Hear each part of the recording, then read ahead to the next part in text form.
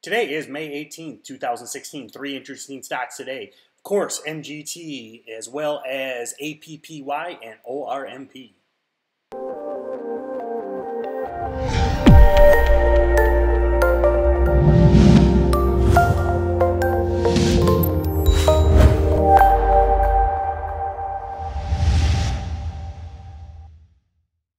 So, of course, the stock everybody is talking about, basically the entire stock market, is MGT. So this is a link to John McAfee. There's a lot of news on this, all kinds of alleged paid promotions, all kinds of alleged Twitter pumps, but this thing is up was up 1,000% in a week.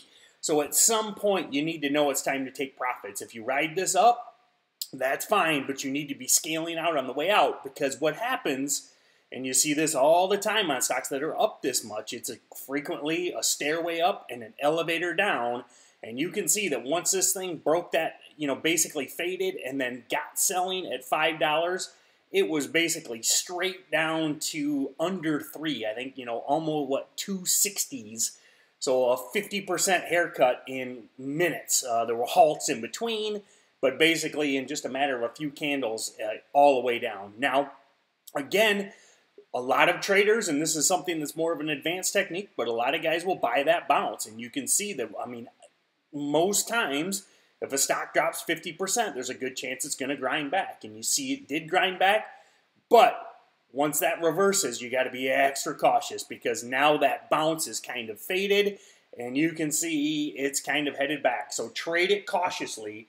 Learn from it, and again, if you are buying these stocks on the way up, perfectly acceptable strategy, but you need to be scaling out, because you never know when that 50% or more drop is coming.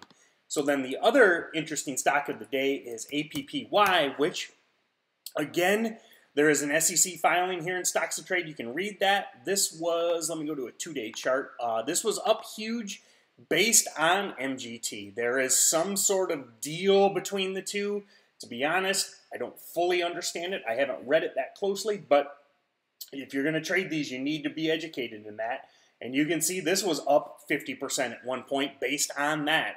Ripped up, but now once MGT is starting to fade, this is starting to fade. So it has gone from up 50% pre-market to, you see now it's up, 1/1000th of a cent. So it's basically ready to go red on the day, which is a strong short sell signal. So interesting again, and make sure if you are going to trade these, you understand the risk and you educate yourself on the potential, what is behind these. And, never always believe the price, not the press releases and the hype on Twitter. So ORMP is the last one. We posted this morning, right when I got halted. Positive FDA news, but you do need to dig into that. And then the other thing to know, if you see pharmaceuticals in the name, if you see pharmaceuticals in the sector, always check Adam Feuerstein's feed. Adam Feuerstein on Twitter, check it out. We linked it on Instagram. We linked it on Twitter. Follow him if you're going to trade these biotech stocks. So this thing came off the halt, went up to $12, and then has just been in straight sell mode and is red by 5% today. So, and Adam called it out. While it was halted, he was calling it, BS meter 11. So you could have developed a strong short bias. Tough to kind of pick an entry into that rip, but once you see it top out at 12, you could fade this all day. So only 3 stocks today, but solid opportunities long and short. And definitely the 3 best stocks of the day. So we'll see you tomorrow.